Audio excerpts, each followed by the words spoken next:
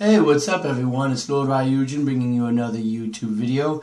And I wanted to just do a real quick video about some random thoughts that I've been having in my brain lately. You know, I recently got my hands on some new amiibo. And I got to thinking, this crazy idea, especially for the NX and going forward for Nintendo's hardware, what if they use the amiibos as a sort of DLC incentive? You know, like, good example is you get your hands on the Wolf Link amiibo, Twilight Princess HD, you unlock a new dungeon. You get some DLC for buying that amiibo. And this could be something that going forward Nintendo could use as their trump card. You know, Sony and Microsoft, they're going back and forth with who gets maps first, who gets this DLC first. And Nintendo could do it in a unique way and say, well, you know, when we get the DLC, you can use this. You know, and I'm just going to throw some examples out there, and I know that with a lot of these they don't even have amiibos, and some of these they may be difficult to do amiibos for, but I just want to throw some examples out there, you know, like they could probably go to Capcom and they can give them some money and say, look, make the next Mega Man game, and you can use that Mega Man amiibo to maybe unlock some new levels, or unlock a harder mode, or, you know, stuff like that.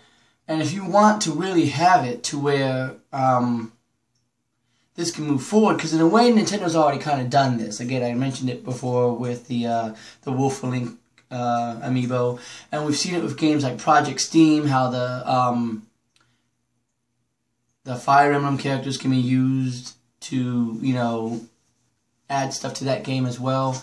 So we kind of already see it, but this could be an incentive for Nintendo to use third-party developers like crazy. You know, like, look, we got, you know, the Cloud amiibo. You bring us Final Fantasy VII Remake, and we can use that to unlock some really neat stuff in the game, making people want to buy that Cloud amiibo. You know, you make, I don't know, the Mother Trilogy in HD or something, and release that bad boy, and the Ness and the Lucas amiibo instantly do some stuff, like they unlock new stages, or, you know, maybe they, you know, get creative with this. I don't want to throw a lot of ideas out right now, because again, these are just random thoughts I was thinking. But what if Nintendo used amiibos for DLC?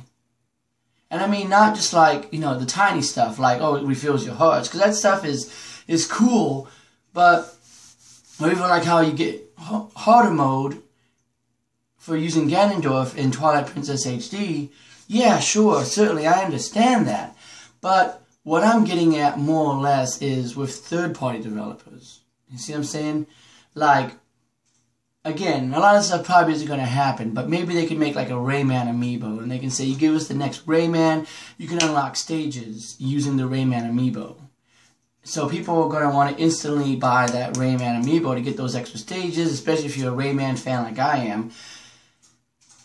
And because, you know, that game sells more on their system, that company gets some cuts, maybe they get some cuts of the amiibo sales, etc., etc., making the third-party developers want to work with Nintendo. Because I have a feeling that when the NX comes out, it's not going to be as powerful as everybody says it's going to be. It's probably going to be a little bit more powerful than a Wii U, probably as powerful as an Xbox One. I don't think it's going to be as powerful as a PlayStation 4, and even if it is as powerful as a PlayStation 4, once Microsoft and Sony comes out with their next-gen systems, it's probably going to be more powerful, more capable. So Nintendo's going to need to have something. They're going to need to have something to keep that edge. And to me, I think that's going to be amiibo. I mean, they've already killed it with amiibo sales. They've already shown that, you know, people love amiibos. They want to buy them. They want to use them for things. And this could be something that going forward, look, we have Pokemon amiibo, use them in Pokemon. You know, you give us a Bayonetta amiibo, you can use it in Bayonetta 3 for this, that, and that. You give us, you know, you bring over, let's say, Watch Dogs 2. I'm just using it as an example, because that might not happen. Assassin's Creed. You give us Assassin's Creed, we make a figure of whoever that character is, and maybe it can do some stuff. Like maybe it can instantly use Eagle Vision, or maybe it, you know, gives you a new stage or a new weapon or something, you know, something that would encourage people to want to use not only that amiibo, but to play that game on that system. So now Nintendo sells NX systems, and let's use Ubisoft for the example with Assassin's Creed. Ubisoft sells Assassin's Creed on the NX, and they get a cut of the amiibo as well. So people buy the amiibo, it's a win-win. You know, Nintendo sells systems, the company sells games. This seems like it's a good idea, and this is probably what Nintendo's trump card is. Again, it's just a random idea, I know. People are probably going to look at me and just think that I'm, you know, some weird person that's just like, you just want to release more amiibo. No, not really. There are some amiibo that I don't care for. I think that there are already way too many, especially because we have Gold and Silver Mario. And like what, they just recently announced like what, a Gold Mega Man? Like, that's not really necessary. We have some really unneeded amiibo, but if they could be turned around and be used for something, like maybe the Gold Mega Man has a special code in it that will give you something like some kind of invincibility for a few seconds in the next Mega Man game. You know, if we even get one.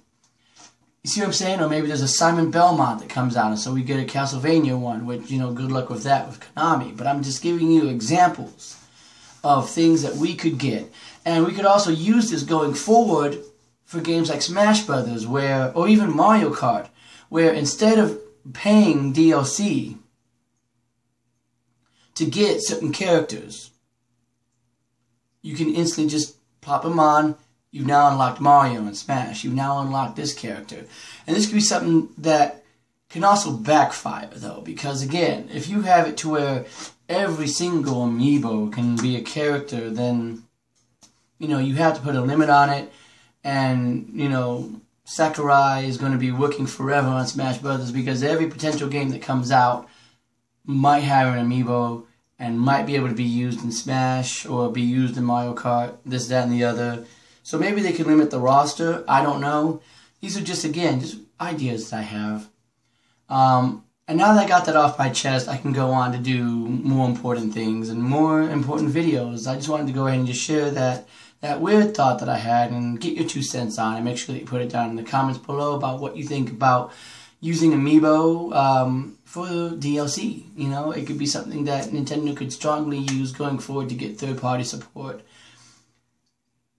and can really give them an edge over really anybody, because it's like, look, you may have to get a DLC pack to play this Call of Duty, but if you buy Call of Duty with us and pop this amiibo on there, you get it, or, you know, something like that. Just weird ideas, I guess. And nothing will probably come from it, but I just figured I'd want to share it just to do a video and talk about, you know, this weird idea that I've been thinking about for a couple of days. But I thank you for watching, guys. As always, have a good one, and I'll see you next time.